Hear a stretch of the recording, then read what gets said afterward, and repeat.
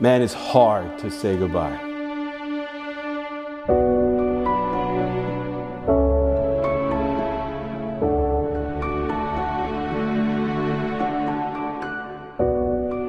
And so today I officially welcome to you the man that God has chosen, the new senior pastor of the Miami Temple Church and his family, Pastor Laffit Cortés and his family. Let's give them a hand. Please bow your heads for the opening prayer. Dear Jesus, thank you for this day. Thank you for bringing us... children's story. I'd like all the children to come up front and have a seat right here. Today's scripture reading is from Philippians chapter 4, verse 6. And it reads, "Do not be anxious about everything, but in every situation, by prayer and petition, with thanksgiving, present your requests to God." Happy Sabbath, church. It's good to finally be here. Don't be anxious about anything, but in prayer, make your request made to God. It doesn't mean you're going to get the answer that you're looking for, but He's going to give you the peace that surpasses all understanding. At the end of time, God is going to make everything right.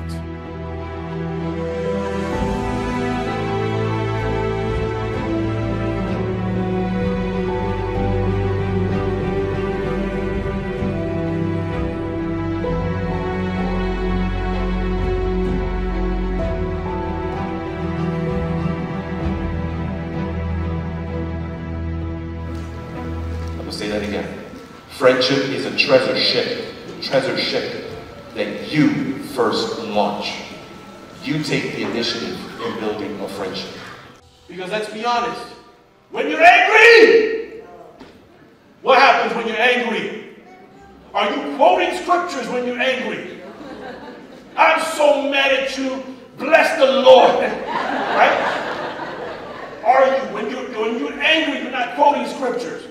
And God is saying, I need you to trust me. Give me your emotions. When you're angry, when you're happy, when you're all over the place in your emotions, I need you to trust me with that. But I want you to trust me with all your heart.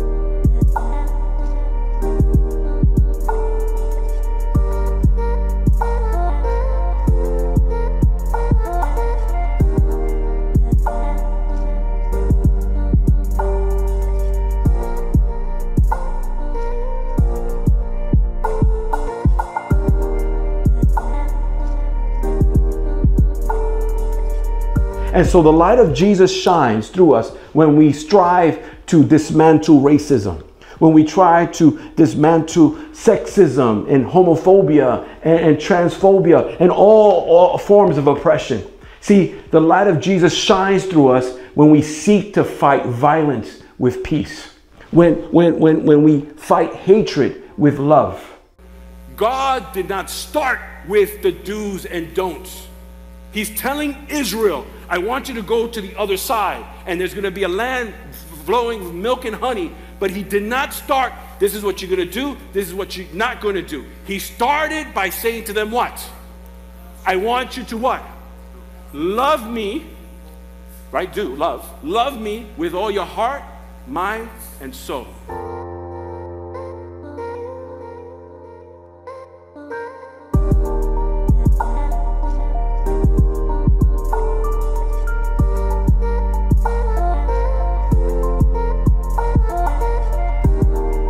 How can I give thanks because I lost my cousin, I lost my dad? What are you talking about? Can I remind you?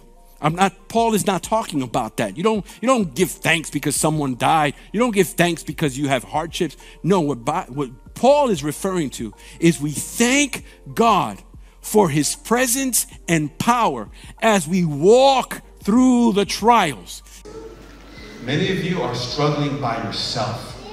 And that's why you keep falling in the same sin. And that's why you have not grown spiritually, because you have bought the lie. You know what the lie is? I'm going to tell you right now the lie. I got God and all I need is God. That's not true. That is the lie of the devil. Because even Jesus had Peter, James, and John.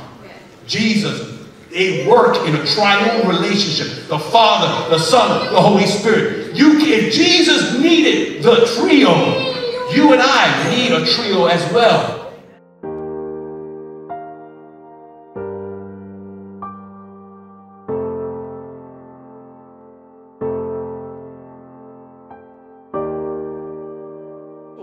And so Jesus' power helps us to be good friends. Trust Jesus. What is a sacrifice? A sacrifice is an act of giving up something valued for the sake of something else regarded as more important or worthy. I need you to understand this. God is saying, okay, I'm going to offer a sacrifice, and I am going to give you the most valued thing that I have here in heaven, which is Jesus. And he is going to sacrifice his life for you, because in our eyes, the Father, Son, and Holy Spirit, you are more worthy. You are worth it. The reason why we fall, the reason why God forgives us and restores us, is so that we can be a model and example for those that are watching us.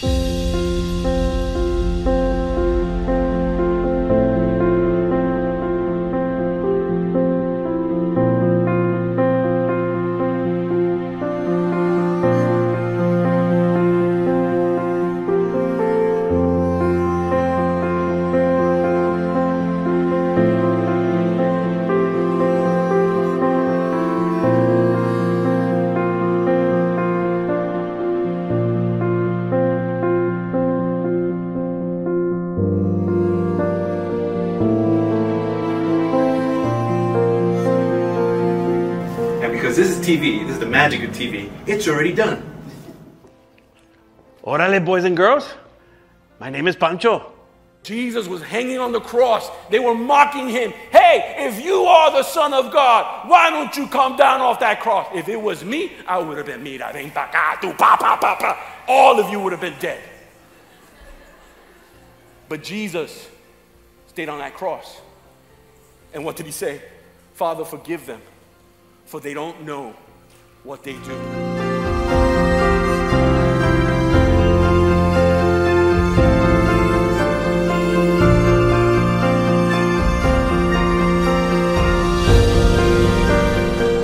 Faith is grounded in the reality of the past. My God has been faithful in the past, so now my hope is looking, my confident expectation is looking to the reality of the future. Not because of the situation, but because of my God.